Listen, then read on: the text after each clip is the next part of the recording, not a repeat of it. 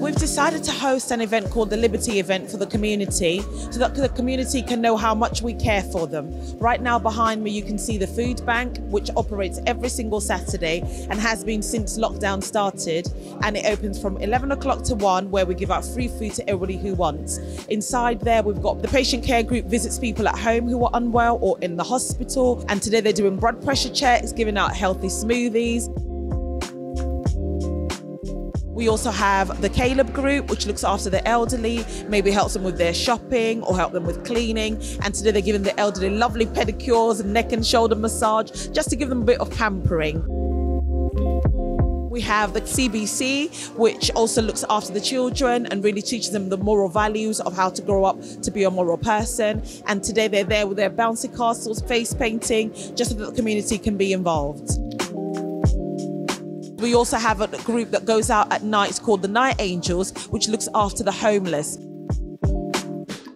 My experience here today has been positive and spontaneous. I was walking by to go grocery shopping and just happened to stop in. I think that it has a really positive impact, you know, helping people that you don't know and finding the humanity and just supporting people that are struggling, I think is really beautiful and humbling.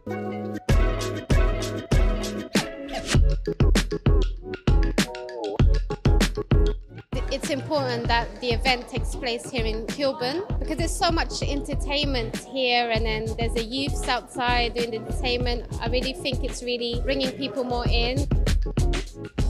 I came here because I saw a group of young people singing and dancing, so that kind of intrigued me, you know, to see what was going on. So I'm a support worker, so the young people that I support, I bring them here. So I brought one of them here, and they really, really loved it.